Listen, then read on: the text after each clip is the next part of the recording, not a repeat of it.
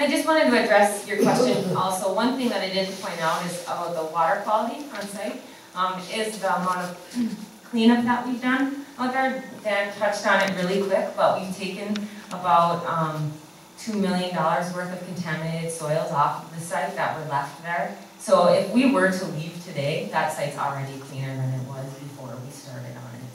So I didn't say that, and I meant to just add that to your water question. Thank you.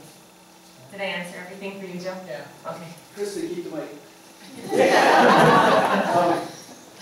Volumes of water that's going to be discharged over there is it going to be a large volume, or culverts on the highway going to be able to handle the flow through there and all that? That's a really good question. So right now, the water balance, what we see is about 250 gallons per minute leave the pit right now. Through the alluvial material, we'll stop that flow. Our water treatment plant is, we're allowed to discharge 550 gallons per minute, but that analysis will all be done looking at those culverts. Do we want to go that high? Will we have to replace those culverts and increase the capacity of those? Definitely that's on the radar, because I know that there was some basement flooding issues years ago down gradient of the wetlands there. So it's definitely something we're considering, but right now we do know that about 250 gallons per minute leave.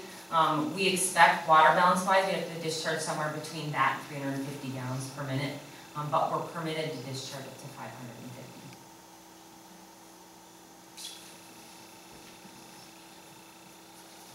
Well, I got you on the hot seat.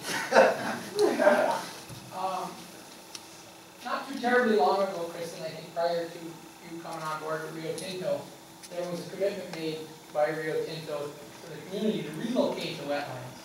Are you still planning on relocating that waterway? Well, there wasn't a commitment to relocate the wetlands, but to potentially divert the water directly to the river, which would prevent it from going into a ditch in somebody's backyard. I'm not sure how you can address that. So you're still planning on that would be part of the study. What we were addressing here is if we have a lot of water like that and we find the water levels are too high, that's one thing we would look at. Is diverting some of that water from the wetlands straight north to the Escanaba River instead of allowing it to flow east. Yeah, so that would be one option. You know, we would have to look at the different options we have if water became an issue on the north side of the